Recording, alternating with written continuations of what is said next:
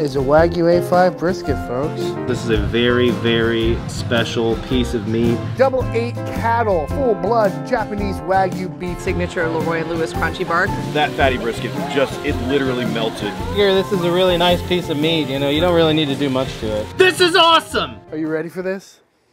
God, I hope so. That is probably the biggest brisket I have ever seen. This is the top right here. We got the point muscle right here. You can see it cascading. We got these beautiful end caps. Look at that lean right there. Striations. That's the lean side of the brisket right there, and it is heavily marbled. Good Lord. It's absolutely insane. That is what I'm talking about right there. Well, there's a little That's bit. what that should look like. $2,000 piece of meat. It's like the one time I've not been upset that it's kind of scalped, you know what I mean? Because that's gonna be the richest bite ever. Like, this lean is better than any fatty I've ever seen. Could you even call that lean anymore?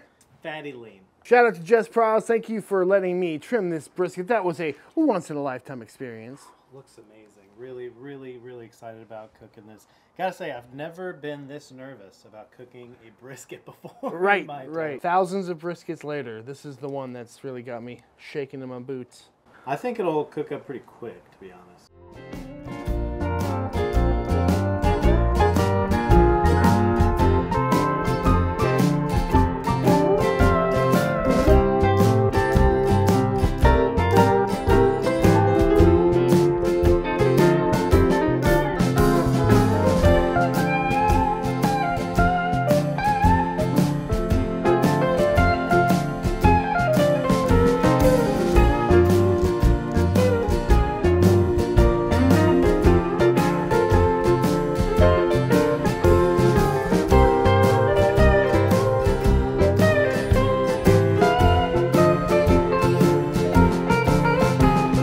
So we are about to wrap up this double A cattle, A5, Miyazaki, Japanese Wagyu brisket. We've wrapped the rest of our briskets. They're looking beautiful. We're going to do our method, our boat method here. Oh my God. It feels so fatty. It feels so interesting. I cannot wait to cut into this lean.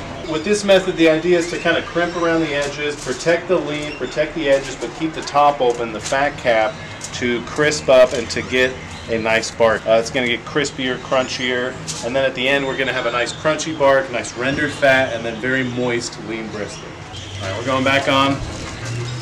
Same spot, don't really need to move it.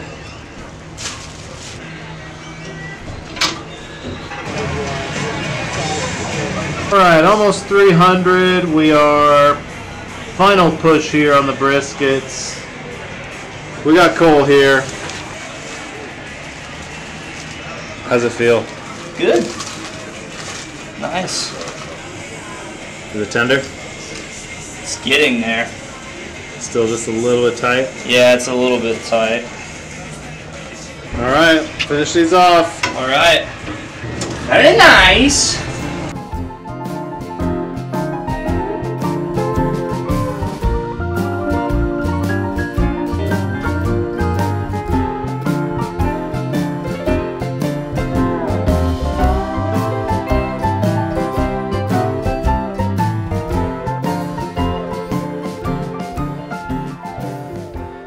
How you doing, Jess?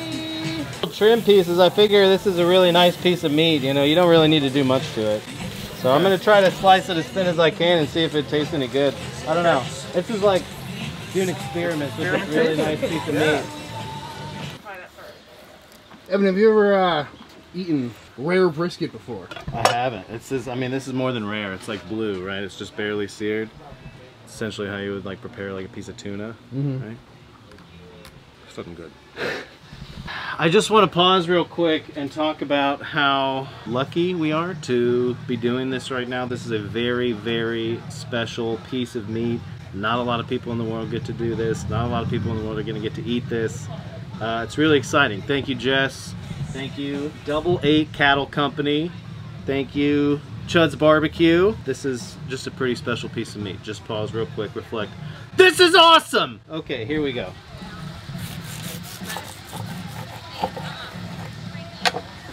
How's it feel? Feels very good. Very, very extremely tender. I mean, it looks like a brisket, right? Looks good really good. That is just so marbled right there, though. That looks incredible. That crunchy crust. So I think our boat method is going to work particularly well for this fatty brisket. It's cutting like butter. Best piece right here. Oh my God. Look at that crispiness up there. That is just crispy, delicious fat.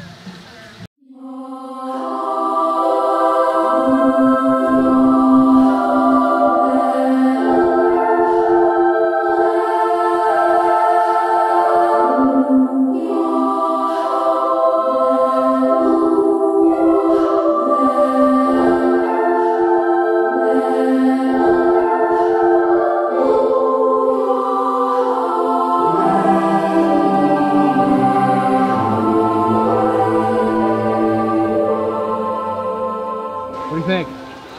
Ridiculous. Honestly, the best brisket I've ever had.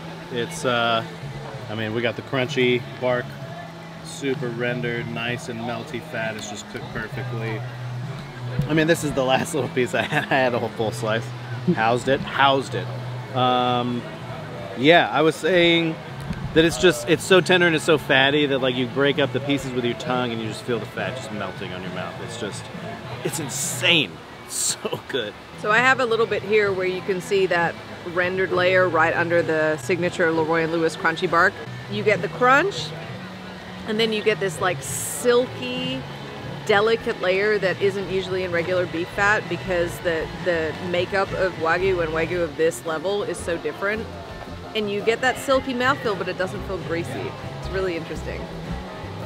I wish you could try it, but I also don't want to share with you. No, that's amazing, and the sauce with it too.